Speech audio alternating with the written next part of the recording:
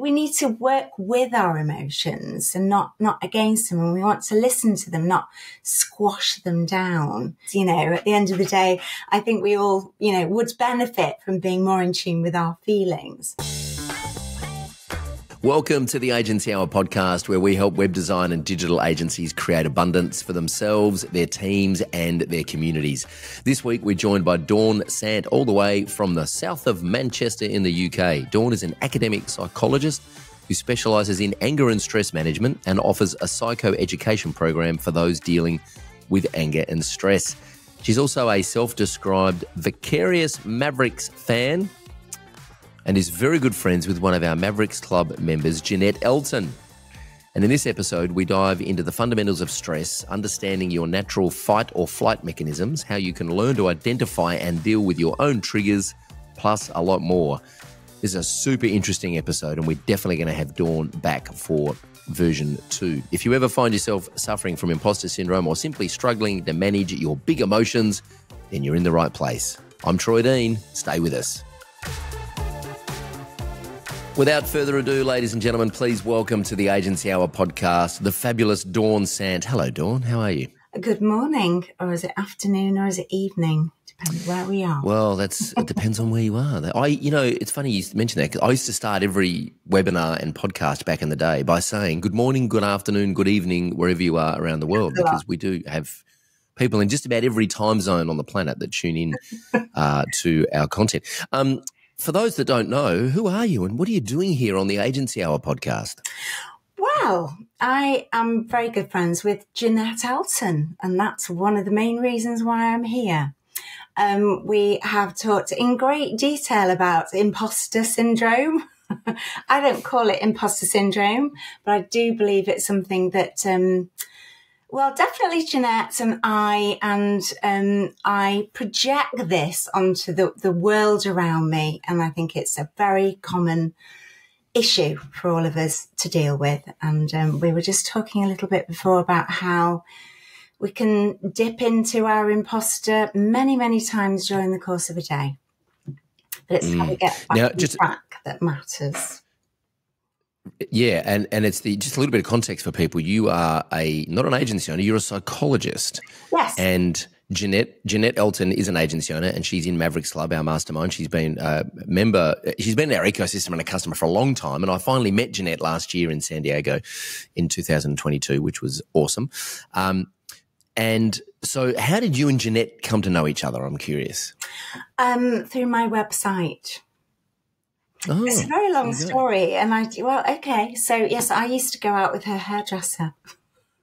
Oh, fabulous. Now this is interesting. Now we're getting into the now we're getting meaty, yes. So, yes. And so Jeanette started to do my website. So she took it over from somebody else. And the rest is history, really. And, great.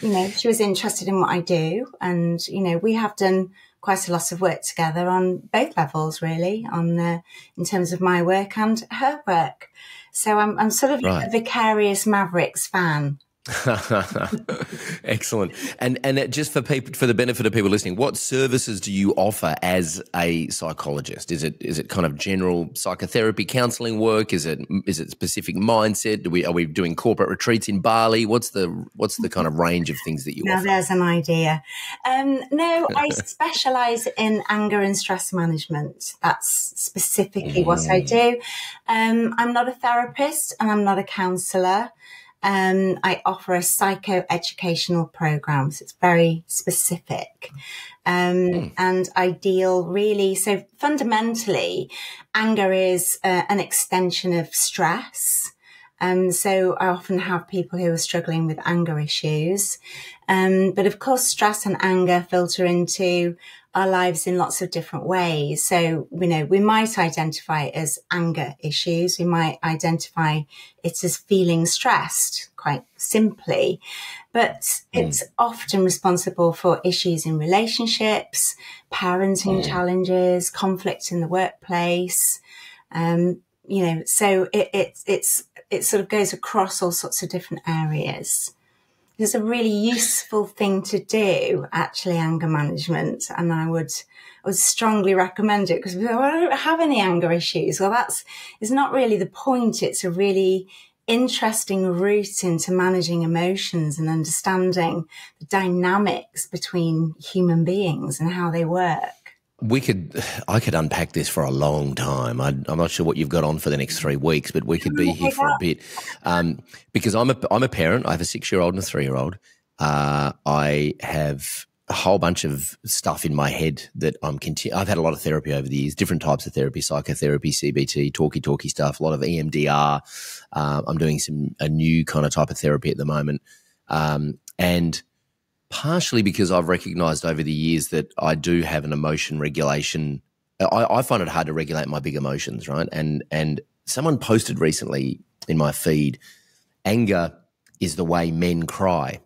And I understand, I'm not sure I fully subscribe to that. I understand where they were coming from. And I was talking to a friend of mine about this recently, actually, who I cry at the drop of a hat. I have no problem crying. I find it incredibly healing to have a really good cry. And since I've had kids, like I'll watch an episode of Bluey and I'll be in tears, right? I read my kids a book last night.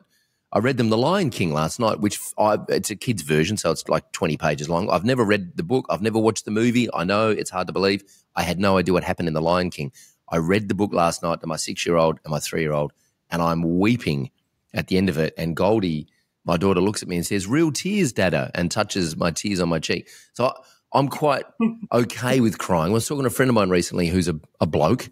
He's an English bloke, and he can't cry. He said, "I wish I could cry. I just can't let myself cry." And we were talking about how, and I don't want to make this, I don't want to get too gendered here, but I will say, as a boy growing up, you're kind of taught, in my generation anyway, you were kind of taught not to cry, right? Don't cry. Boys don't cry. It was kind of ingrained in us. And he would love to have a good cry because he feels like it would really help him. And I said, dude, it would, 100%. It's very cathartic. It's a very healing experience, crying. And I've actually I've had to learn how to cry. So when I saw this post that anger is the sound of men crying, I understand where it's coming from.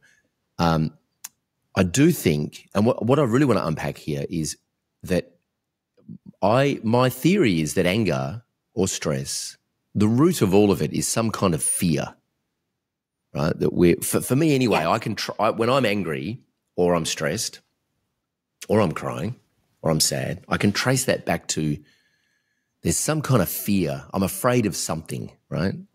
It's either I'm afraid of abandonment, I'm afraid of losing something, I'm afraid of failing, I'm afraid of being embarrassed, there's some fear at the root of what's going on. And sometimes that fear causes these big emotions in my body, I call it the rage in my belly, that causes me to, raise my voice or get frustrated or, go into the bedroom and scream into a pillow.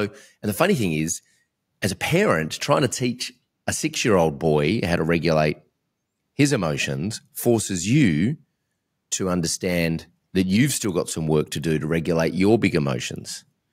So I know I've just given you a lot there, but I wonder if we can, I feel like this is a private therapy session that's going to be published on a podcast. I wonder if we can just unpack that for a little bit and maybe talk to that. We may have to do a series. So yes, that's right. There'll be a podcast series, exactly. We're launching a new podcast here, ladies and gentlemen, with Dawn Sant, our regular guest. I just want to bring it back to something really, really basic. Yeah, please. And this is the level at which I work, because stress really, and anger to me is the extension of stress. It's the short fuse of stress. Once we get stressed, we get more irritated, and our fuse gets shorter. So then we're more likely to express our anger. But stress fundamentally is our survival mechanism. So it's really, really basic. And so when you talk about fear, you're absolutely nail on head. So given that we've got this survival mechanism, it's fight, flight, and that's what we're all geared towards. But we have the absence of this saber-toothed tiger these days. Now, fundamentally, what we all perhaps need to recognize is that we have these two structures in our midbrain called the amygdalae, one amygdala, two amygdalae, on each side. And I see them as like little threat detectors like this, like little antennae with a little dish on. And they're just kind of, you know, scanning around all the time. They don't look like that. They're just embedded in your brain for threat. And if they detect a threat, they then send signals to other parts of your brain and your body to trigger the fight flight mechanism. But of course, we don't really need that because, well, some people need that. Some people do live in war zones and where they are literally fighting for their lives. We don't in the UK. You don't in Australia. So that's not part of our day-to-day life.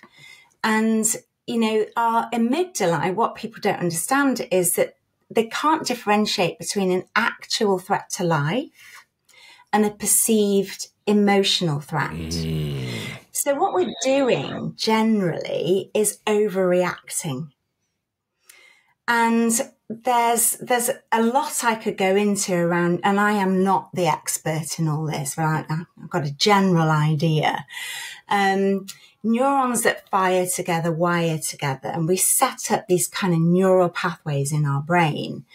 And so when the amygdala detects a threat and we respond to it, the amygdala will then learn that that is a threat to us. So next time it happens, we're going to have a similar response. And so it goes on. So then we start to sort of habitually behave in that way. Now, we don't want to do that. So I have an example. So a really simple example, you know, say, I don't know if you've ever sort of come across somebody like, I don't know, like an ex or, well, it happened to my daughter. I hope she doesn't listen to this. So she'd finished with her boyfriend, or her boyfriend had finished with her. I have no idea, but it was many years ago. And we were in a college where they both were, and he passed her in the corridor and she just went sheet white. Her fight flight mechanism triggered in the blink of an eye. Wow. She had to go and sit down. Now, he was an aggressive man or boy, young adult, you know, young person. They'd never fought. There was no issues like that. But that's that fear, isn't it? And if she could have, she would have bolted. If she was an animal, she'd have ran for her life. So, and then that sort of brings in the other aspect of the fight flight mechanism. We've got fight, flight, freeze, faint or flop, and feign. So there are different presentations of that in our day-to-day life. So there are times where we do just want to run for the hills. We just, you know, I remember waiting for an interview and I just wanted to run. I just thought I could just bolt right now. There are times when I'll just go for the jugular. You know, I'm going to defend myself and I will kill, maim and disfigure. And it's not. Yeah, even though there is no saber-toothed tiger attacking you, right? But, which is actually, it's funny because that's, my wife will say that quite often, that there is no saber-toothed tiger, there is no real danger here. I've realised I pretty much don't, I only have fight. I don't have flight or freeze. I think I've suppressed those responses. Like if I feel like I'm in any type of, if the amygdala go, you know, there's any kind of danger, my fisticuffs are up and I'm metaphorically, and I'm ready to fight, right? And it's exhausting. It's freaking exhausting. Like the kids will drop breakfast on the floor, right? And I freak out, you know, and I think part of this is, and I hope, you know, my mother's never listened to this, but part of this is learnt behaviour from my mother, who is, you know, is a little bit highly strung. Lovely. I love her to bits. Hello, Mum. I love you to bits, Mum. But she's a bit highly strung about stuff. We call her the panic merchant. And you know, like, you know, like if you drop a cup of water and the water spills, but the cup is a cup, so there's no glass broken, there's no real danger. The carpet's a bit wet. Oh, Lord. And I'm like, oh, it's, you know, it's catastrophic, the fact that the carpet's a bit wet, right? And my brain goes, oh, we're going to have to get the carpet replaced, and then they'll rip it up and they'll find the floorboards are rotting, and then we need to get the whole house re-stumped, and we only moved in 6 months ago, and I'm going to have to get a second job to pay the... It's like, what's going on? Get a paper towel, you idiot, and mop up the carpet. You'll be done in 30 seconds. Why am I so easily triggered into that fight mechanism? Okay, well, there are also other factors that we can consider. So it would be a fight-flight mechanism, neurons that fire together, wire together. So it's a very well-trodden path. It's not going to be susceptible to neural pruning. So even from a young age, we go through these different phases where our brain prunes some of the pathway, or many of the pathways that we don't use. But those ones are very firmly entrenched from quite a young age. So they're not going to get pruned, and we're just going to repeat this behavior. One of the driving factors is what I call a core negative belief. And this very, very strongly relates to our imposter. So it's not very professional to call it a core negative belief. It's a core belief that we hold. And some of them are just for simplicity. So forgive me, everybody, and all the other professionals out there.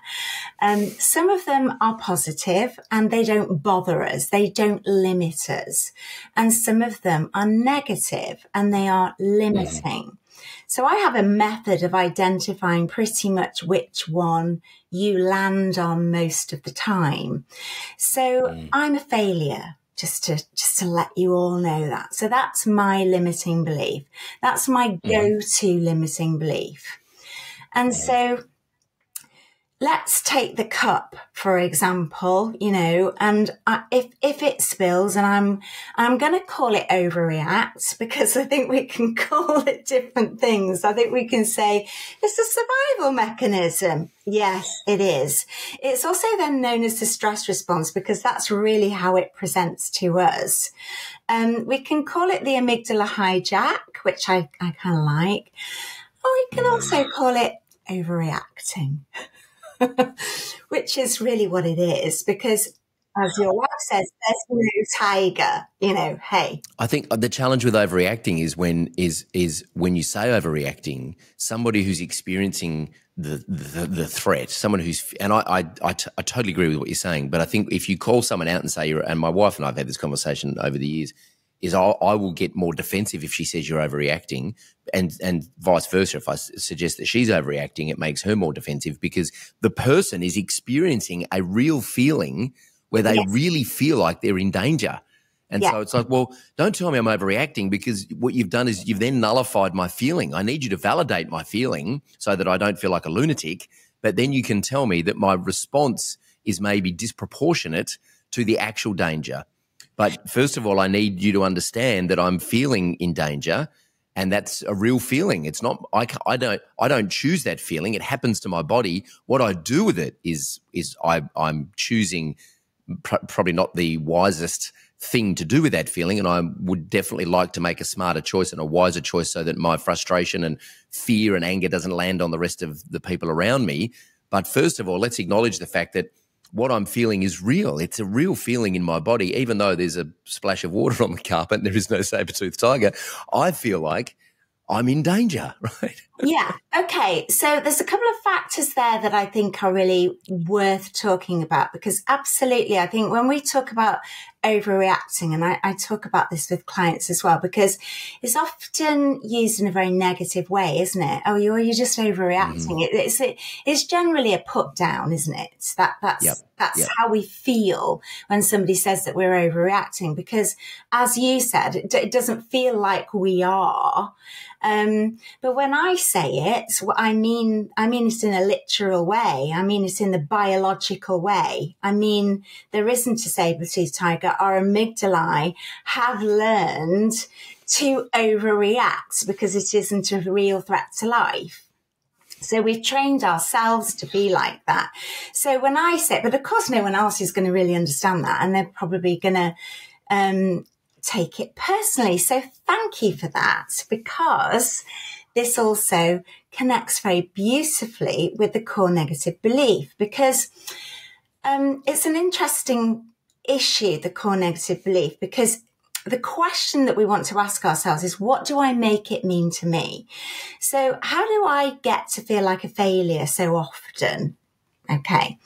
So one of my triggers, for example, is dress code, knowing what to wear. So I went to a networking event last week, and I made a conscious effort to challenge myself, just to prove to myself that I've traveled some distance in my own work. And it was really interesting, actually, because if I don't know what to wear, I've been in situations before where I've turned up at a party and I've stepped onto the threshold and I've looked in at everybody and I've just thought, I've got the wrong thing on. And what I make that mean to me is everyone else got the memo. They all know what to do. They've all been and got the right thing for the right occasion. An idiot over here gets it wrong, misjudges it.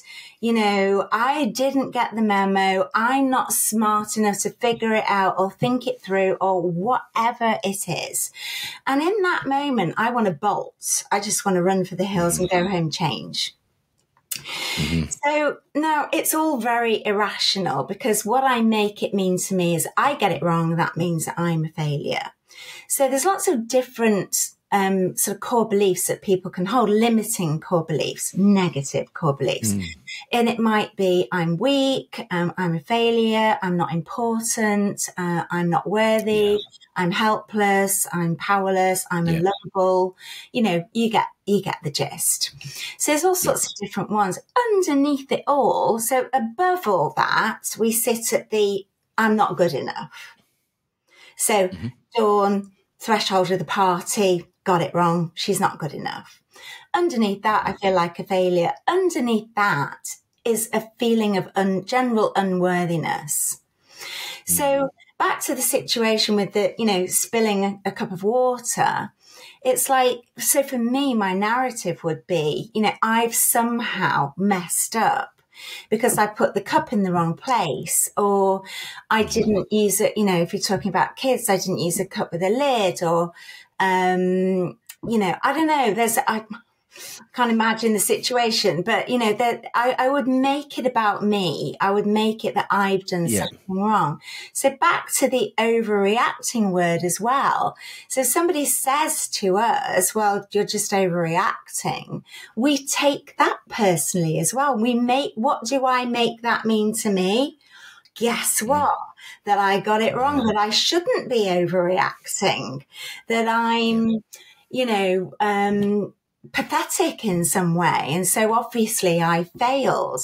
Now, if somebody says to me, I'm overreacting, that's all about them. It's got nothing to do with me. That's just their opinion. I don't have to worry about their opinion. So we can learn different ways of reframing what we're used to doing and relearning, and thank goodness for neuroplasticity, relearn different ways and create new pathways. And it takes some practice. So back to my networking event, I made a conscious decision that I was just going to go as Dawn. I was just going to wear whatever I'd worn working that day with clients. And I trotted along and I arrived, and it was, you know, it was put on in a very lovely posh place with, you know, some very smartly dressed people. And I was just there, you know, with my cardigan and my trousers and my flat shoes. And of course the imposter popped up. Of course I shouldn't have, and I'm using the word very purposefully, because we can all erase that word from the hard drive. Of course I got it wrong. And I was just like, and I stood there having literally this dual conversation going, yeah, we're good to go. Thanks. I don't care what people think about what I'm wearing. All I care about is who I am and what I've got to offer and who I want to meet and what I want to get out of this situation. So it didn't last very long. But back in the day, rewind, you know, I would have found it very difficult to stand on that threshold and step in. I did, by the way, in that situation. And, you know, on reflection, nobody cares what anyone else is wearing.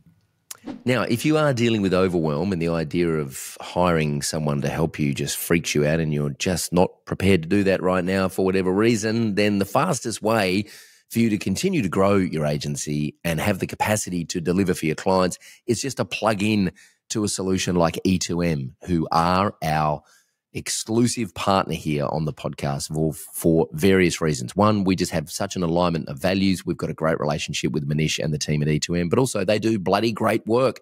They have 180 staff in their office, their HQ in India, and they do white label WordPress development work. They'll build landing pages. They'll take care of all of your care plans. They'll also do SEO, white label SEO work for your clients, and also copywriting through their copy agency, Razor Copy. You should definitely reach out and have a conversation with the guys at E2M Solutions about where you are, what you're trying to do, what you need from them. If you go to e2msolutions.com/agency-mavericks, we'll put a link under the show notes here. Just click that link, go and have a chat with them, tell them what you need. You'll get a good deal on your first month so you can take them for a spin and try them out. And hopefully it will free up your headspace so that you can then focus on what you need to do in the next 3 months to continue to grow the business, while those guys will just take a bunch of stuff off your plate. I have actually worked with E2M.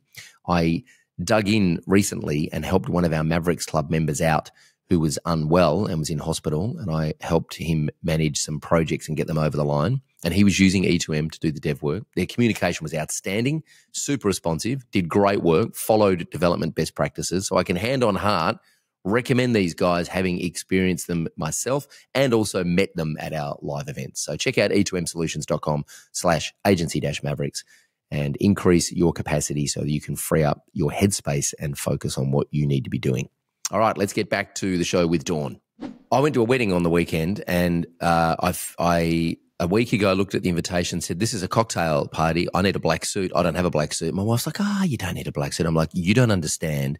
You can wear whatever you damn well please to a cocktail party. Men have to wear a black suit, not a tux, because that's black tie. But if it's cocktail, we have to wear a black suit, shirt, and a black tie.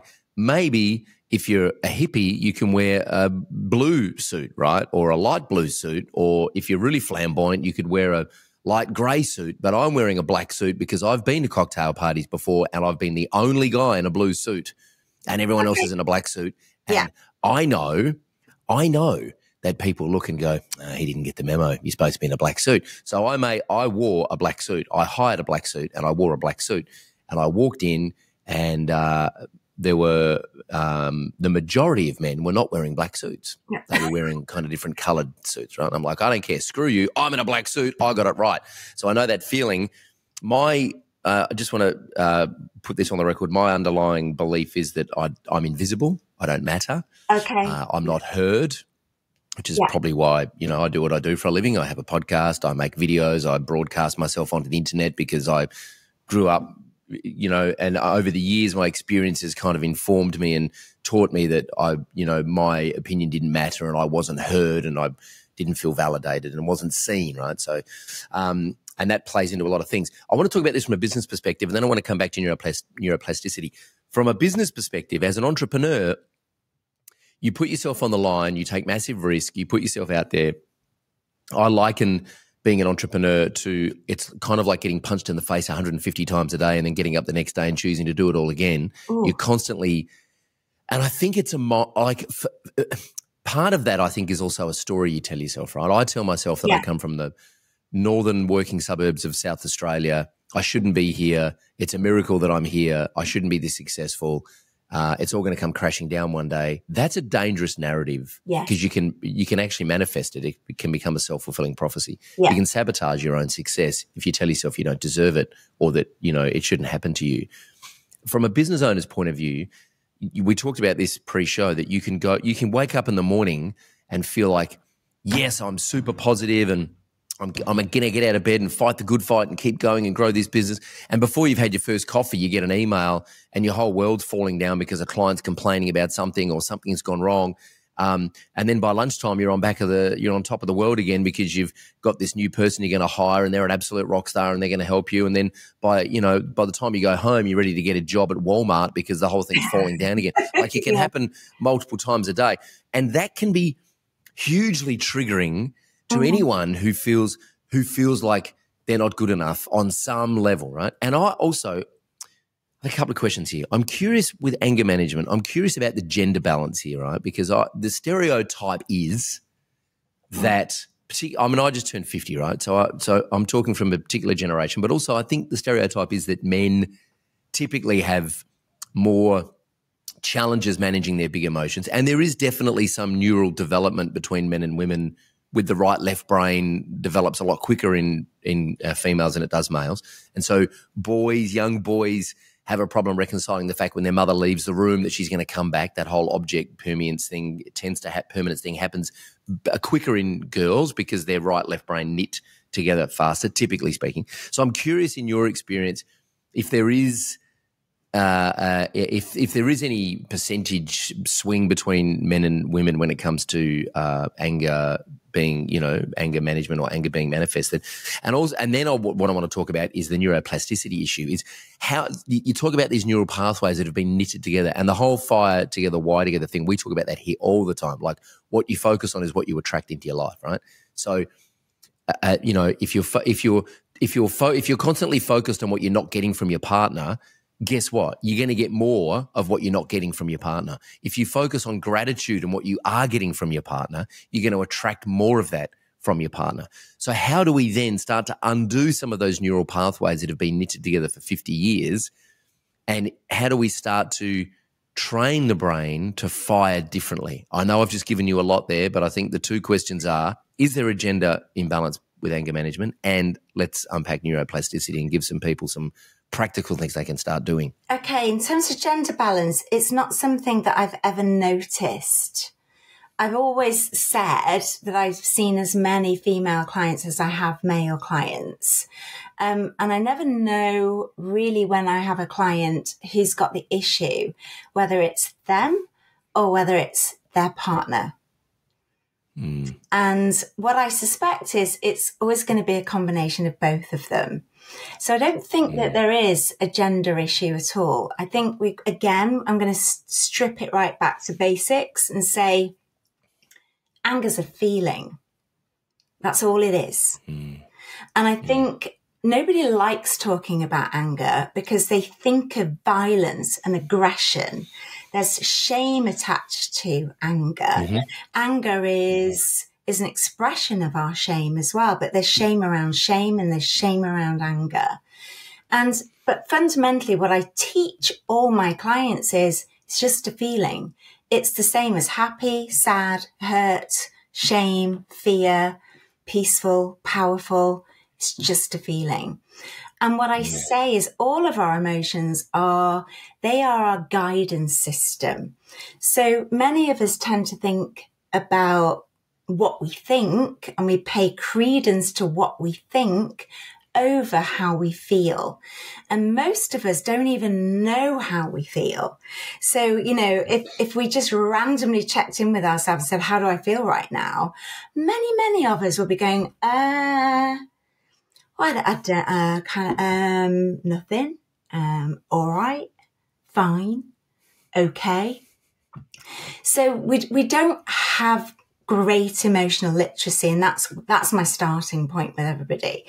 And anger just tells us there's an injustice, that there's an imbalance, and it's something that we want to attend to and look at.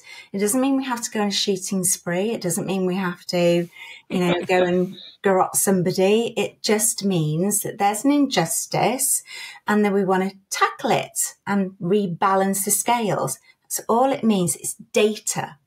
So when we feel angry, there's nothing wrong with it. It's data. It's telling you there's an injustice. When we feel sad, so sadness you were talking about before is really interesting because sadness is quite cathartic. So is anger when we're really being aggressive, but it's not a really helpful way of expending our energy. Sadness is usually associated with, like a slowing down of pace, isn't it? When you think of somebody sad, they're kind of like, a bit more, and they probably talk a little bit more quietly or in a lower tone, and our actions are slower. And everything around sadness is the purpose of sadness is to give us an opportunity to reflect, to slow us down. Sadness is always a sign of loss, and it doesn't matter whether it's, you've lost your favorite gold pen or you've lost a person in your life. It's always associated with loss. And, what did I just lose? What did I miss? What did I just think about? An opportunity, a person, or whatever it is. And that sort of slowing down, that depression of our energy, which is why the other end of the stick to sadness is depression, is to give us time to reflect upon how we're going to move forwards without the thing that we've just lost. It doesn't matter how big or how small that is. Hurt is a mixture of sadness and anger. Shame is our kind of moral compass. And there's a spectrum of shame, really, from feeling guilty, bad about the fact that I forgot my friend's birthday and I can correct that. Or shame is I feel bad about myself, not what I did. So shame is like an internalized version. So it's not, oh, I got that wrong. It's like, I'm wrong, I did that really badly. I'm bad. So that's kind of the, both ends of the stick of that. So anger is data. Anger is just, there's an injustice. And where would we be if we didn't have it? No, I mean, it's such a valuable emotion. So I'm a big advocate of anger. I'm like, let's pull it out of the closet. Let's own it. And let's be able to say, I feel angry. I'm not threatening you just because I feel angry. If I feel angry, it's because I've noticed that there's an injustice. It's as simple as that. There's nothing bad about it, nothing wrong about it. We just want to learn to work with our emotions so that they are our guidance system. And if we cared more about how we felt than anything else, our lives would be completely different. So if we listened to our emotions and actually did something about them, our lives would be a different ball game. And I talk about like a sweet spot. So I don't know. I used to play squash many years ago, and you've got like the T spots on the squash court. And that's the place where you always want to be standing because you can get all of the shots at the, drop shots at the front, drop shots at the back and the side shots. So you always want to be on that sweet spot. And I liken it to our homeostasis. Our homeostasis for us, that sort of balance in our bodies, physical and emotional, is a balanced state. And that's like our sweet spot. And when we are in a state of homeostasis, we actually naturally feel quite happy and contented. And I see the other emotions as like, the stretch. So, I've got anger over here. Right? I'm just going to go and sort that injustice out. Oh, I feel sad over there. I'm just going to kind of figure out how I'm going to move forwards with that loss. Oh, I felt shame about that. Okay, can I correct that situation? Do I apologize? But I don't know, how can I put it right? And so we need to work with our emotions and not against them. And we want to listen to them, not squash them down. So, and I think, society has a lot to answer to. Yes, boys don't cry. You're not supposed to show your feelings probably as a male, definitely in the UK, that's part of our cultural. Don't get me on the patriarchal society because I'll really go on. That's a whole other series. I even subscribe, by the way, so I don't subscribe to any of this. At the end of the day, I think we all, would benefit from being more in tune with our feelings. So the second one was this neuroplasticity, wasn't it? How do we because the thing is, I think the most important thing, when Oscar was born, I remember within the first 3 or 4 weeks, I thought to myself, the most important thing I can teach this boy is resourcefulness and resilience, the ability to figure stuff out and yourself, and then get up when you get knocked down, because you're going to get knocked down. Life is going to knock you down. You can't protect children from shame anger or guilt or any of that stuff. I mean, you can do your best, right? But it's going to happen. They're going to experience those emotions. All you can do, and I've come to understand the meaning of resilience through talking a lot about this with my wife, is the ability to come back to homeostasis, right? The ability to come back to a normal state, right? And emotional resilience is something that I've had to work really hard on to nurture within myself, so that I don't get stuck, because I can get stuck in anger. I can get stuck in not so much rumination. I used to get stuck in rumination, but I don't really get stuck there these days. But I can get stuck in anxiety. I can get stuck in anger. I can get stuck in fear. I can get stuck in those big, in the injustice, right? Like, it's not fair. And it's an injustice towards me because I'm not good enough and I'm invisible. I'm not being heard, right? This isn't fair. You need to listen to me. I can get stuck there.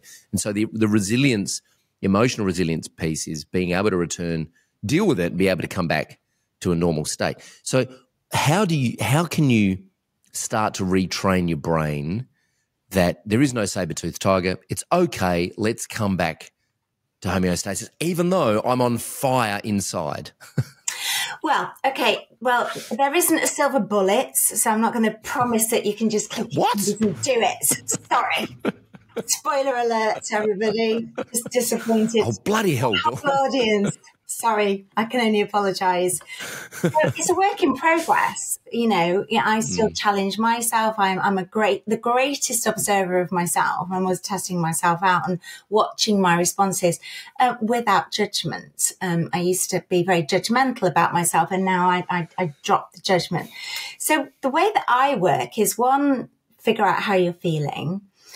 2, understand what your core negative belief is. And we want to kind of move that out of the way, because that's a narrative. That's a false premise. That's set up when we're kids. That's a very rigid belief that we form unconsciously.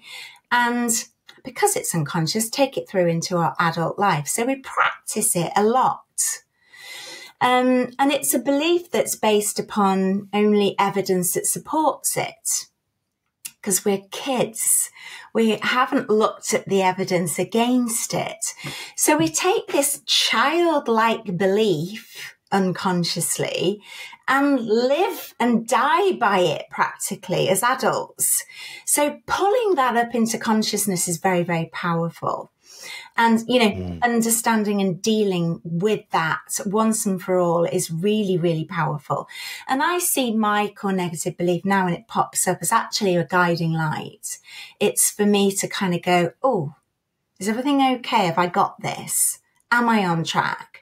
Am I being done? Or am I being, have I been hijacked? Or have I hijacked myself? Let's put it that way. So the third aspect would be to look at projections and how we project our feelings onto other people and how they project their feelings onto us. So how we're not really very good at owning our own stuff. So this is something that you'll probably get quite a lot of in agencies. People blaming you, shaming you, telling you should have done a better job. You made me do this. It's, not owning our own stuff. So projections are like, just like arrows. You're just dodging them all the time. And it's really, really important that we learn to withdraw our own projections from other people and also learn to spot projections, because sometimes I'm just responding to your stuff and you're activating my stuff. So if I cannot respond to your stuff, I won't activate my stuff. So that's really powerful. But then the most important part of any of the work that I do, we understand our feelings, we move the core belief out of the way. We've got some transparency over projections so that they're impacting us less. But I call it the stair rail out of the dark, really, is how I meet my own emotional needs. So again, I have a method of identifying the most important emotional needs that, are relevant to me. You've already identified yours. Your need to be listened to be valued. And there's probably another one there as well. So what I do is I kind of pick, a client's top 3 needs. only for practice, because I've got loads of emotional needs. You know, they are being valued, being listened to. For me, it's very important to have agency. My top one is to be listened to have agency, you know, to be able to speak up and say something or take action and do something, and to trust. There's all manner clarity, you know, integrity, respect.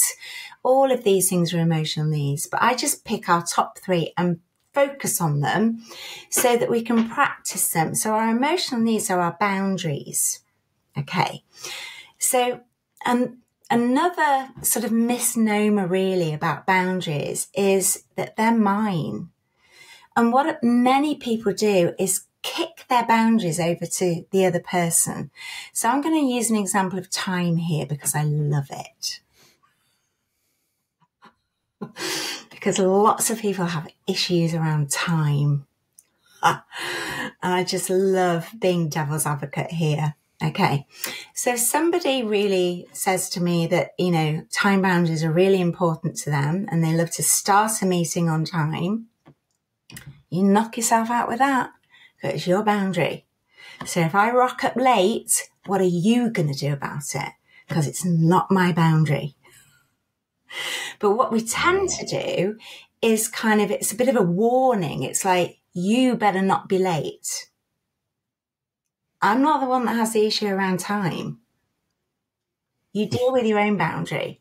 Don't you be kicking it over into my ballpark. I've got enough to deal with.